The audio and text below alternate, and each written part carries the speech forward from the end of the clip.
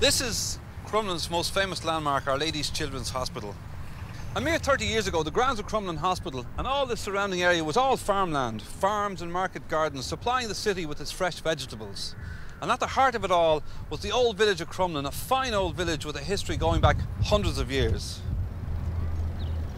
Well, things began to change in the 30s and 40s as the great housing schemes crept out from the city and people who lived in the inner city were rehoused in places like Crumlin. But the villagers were suspicious. They called the newcomers schemers, and to say the very least, the schemers and the villagers had a healthy disrespect for one another. But that wasn't until a strange building sprung up across the road from here, bringing old and new Crumlin together. Because there in the dark, villagers and schemers sat side by side, enjoying moments of magic. Well, I reckon I can. I can try. Well, there's a long tunnel through the... The Star, of course, is no longer a cinema. For a while it was a bingo hall, and after that it became a roller skating rink, and now it's a snooker palace. Well, it's sad to see old cinemas closing down, and I'm sure when the Star closed, it affected the people of the Crumlin area, from the lowliest punter in the front row to the biggest movie star.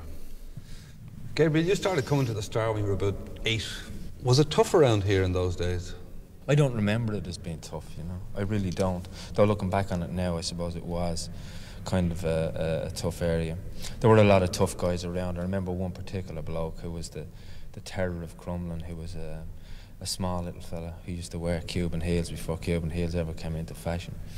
And his presence in a cinema, you know, just his appearance would be enough to electrify the thing, you know. And he used to get people in the pictures, you know. That would be the threat, you know. I'm going to get you in the Star on Saturday. When it was dark? Yeah.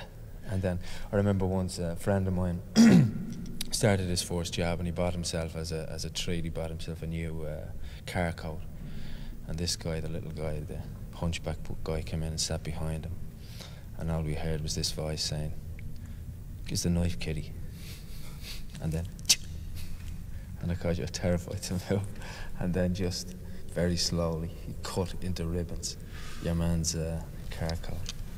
That was things like that, but I mean, it wasn't anything. I mean, there was no gang fights or anything like that, you know.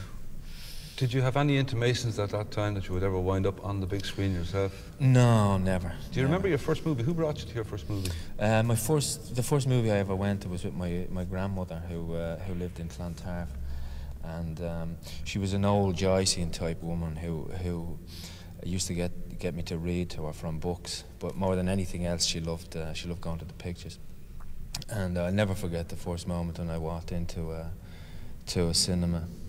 Past the guy in the red uniform, and we walked into this room which was just full of noise and sound and light, and I remember a ship was just passing across through the dark as we went in.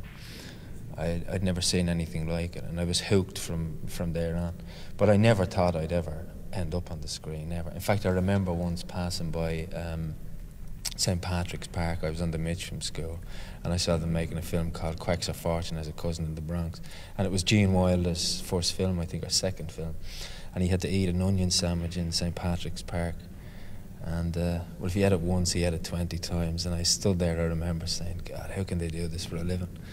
But that's what I'm doing for a living now. Gabriel, what do you remember of old Crumlin and the kind of characters that were here? Well, just beyond where Crumlin ended, at that time the country began, and a road wound from beyond the village through farms and fields, which eventually reached up as far as Tala. And there was a lot of characters who were around at that time who disappeared with the spread of housing. One of the guys I remember was a fellow called Sackman Sam, who used to dress from head to toe in sacks and used to wear on his head a kind of a cowl effect made from a sack from Boland's Mill. And he had a long black beard which came down halfway down his chest. And he always had an armful of books. And women, the mothers used to bring in their children and warn them that if they weren't good, that they'd be given to the sackman.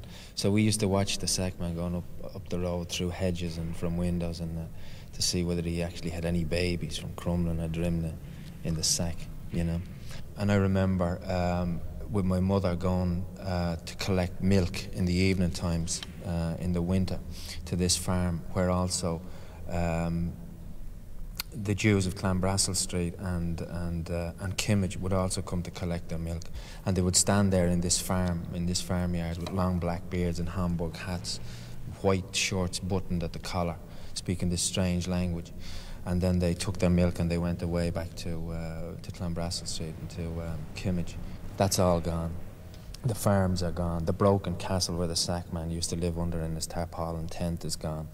And what's tragic about it is that we had the advantage of being able to go into the country, and at 10 minutes the other way we were in the city. But in those estates today, there are no facilities like that for kids to escape. No physical environment that develops the world of the imagination. It isn't there. There are just rows and rows and rows of houses.